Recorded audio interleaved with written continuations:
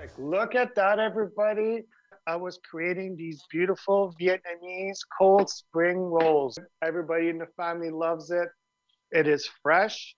It is great snacks. You can have it for dinner. You can have it for lunch. You can have it for school. You're going picnic. This is a great, you don't need to cool it down too much, just a little ice pack, and it's great. So the main ingredients is pretty easy. So you have some rice vermicelli. Okay, so I'm gonna bring this camera down so you guys can see this. So I have pre-cooked the rice vermicelli. It only takes 2 or 3 minutes to cook in some boiling water. Let it cool down with some cold water and then just drain it out so you don't overcook it. It also has, well, the other main ingredient is the rice cakes, okay, or the rice rolls. It's easy. You just put it in boiling water. So let me show you. So the main ingredients, the traditional one, let me see if I can bring this down here a little bit.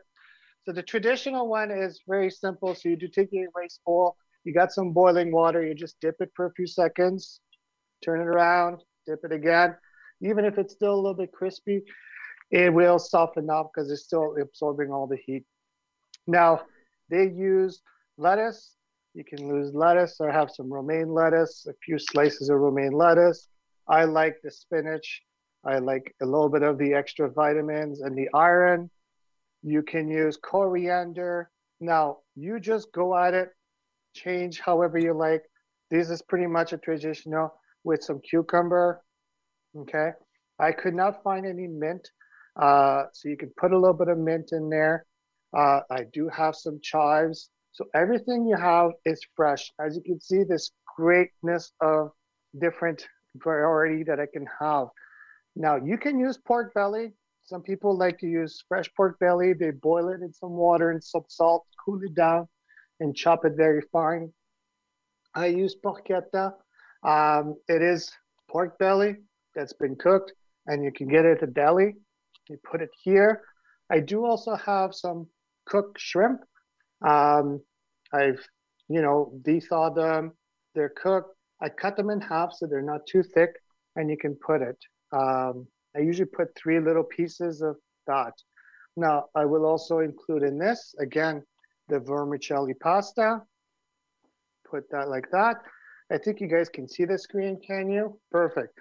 So it is easy, sticky, and simple. Now, you just make three layers.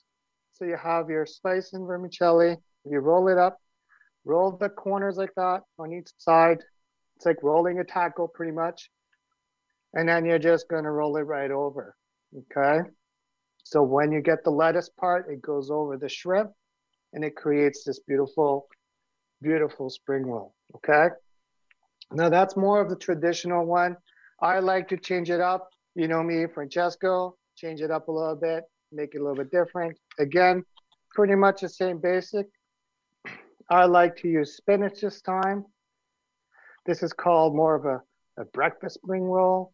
Spinach is good for you for the hangovers. I like to use sweet potatoes. Put that there. Just a few things of arugula just to bring you that freshness, the lemony taste. I like to use Canadian bacon, guys. So you already have chopped bacon from the morning or the evening before. Put a little bit of chopped bacon. And this is for breakfast. What else? Some boiled eggs.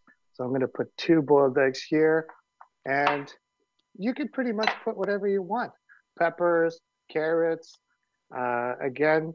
But I have a few of the Brussels sprouts just to bring that little crunchiness here. And of course, you cannot forget your vermicelli pasta. You just have to be creative. Now, like Chris mentioned, you can do this spring roll party at a party. Everybody brings something, one item, and you just create and make it. And this is kind of like a little breakfast roll for deliciousness. Now, of course, there is a traditional sauce that you have to make, okay? So this is the sauce that you would use for all the spring rolls here. It is very simple. In a pan, you put some olive oil, about a tablespoon of olive oil. You put about 1 I use 3 cloves. I like garlic, 2 to 3 cloves of mixed garlic. So mince it and chop it really fine. Put it in a pan. Once it's starting to cook, you don't want to overcook the garlic. You don't want to be burning it. Just to say it's starting to cook, I put 5 tablespoons of Worcestershire sauce, 2 tablespoons of rice vinegar, 1 tablespoon of sugar, and 1 tablespoon of peanut butter. Mix it up. It doesn't take long. Just whisk it really fast. You don't need to bring it to a really boil. You just want it to be able to mix it great. And then you bring it out, let it cool down. So when you cut your spring rolls here, or you could eat it just like that, right?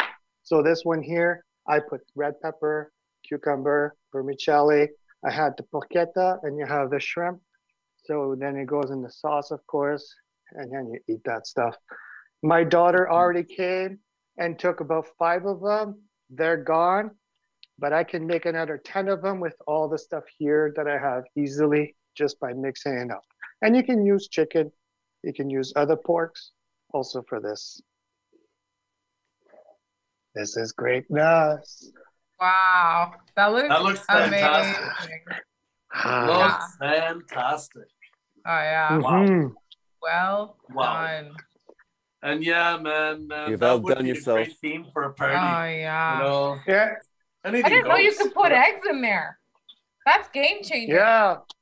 Right. I've never seen that either, but absolutely. Yeah. Why not? A game changer. Why not? That's right. It's all about stuff Right. in the garden. Peppers, chives. They eat a lot of pork. They eat a lot of chicken. So, and a lot of seafood, right? Because they're right on the Right. ocean. So that's why you want the shrimp and all this. Right.